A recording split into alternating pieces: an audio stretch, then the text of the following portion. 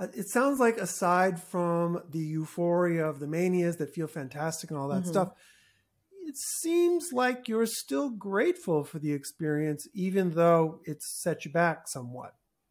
Yeah, absolutely. I am 1000% grateful to have experienced what I've experienced. I feel like it changed my life for the better. I know that there are some caveats here and there, but overall, it has absolutely transformed how I see myself within the world and how I see other people in the spaces around me as well. So, it just gives me like greater perspective, greater insight, especially with people who are dealing with mental disorders. I just feel much more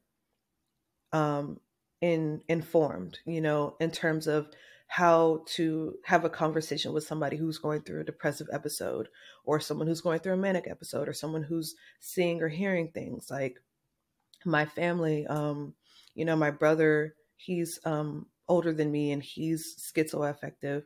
My mother passed away, but I'm pretty sure she had some kind of mental condition. And my grandmother was just diagnosed as schizophrenic.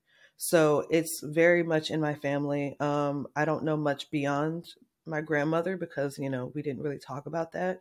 But yeah, I feel like being born into this essentially has helped me to help my family. So that's another reason why I'm like, this is something that I'm okay with because it's giving me some perspective.